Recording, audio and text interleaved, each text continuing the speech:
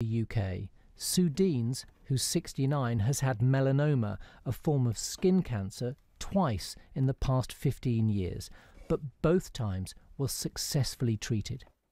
I think you just have to face it. There's no point in being terrified. It's a fact of life now. A lot of people are going to get cancer,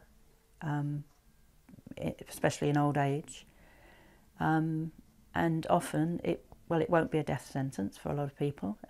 They will get treatment and they will live with it. So what are the reasons behind the increase? Well, the older we get, the more likely we are to get cancer. So it's no surprise that most of the increase in cases is due to us living longer. Average life expectancy has been soaring to nearly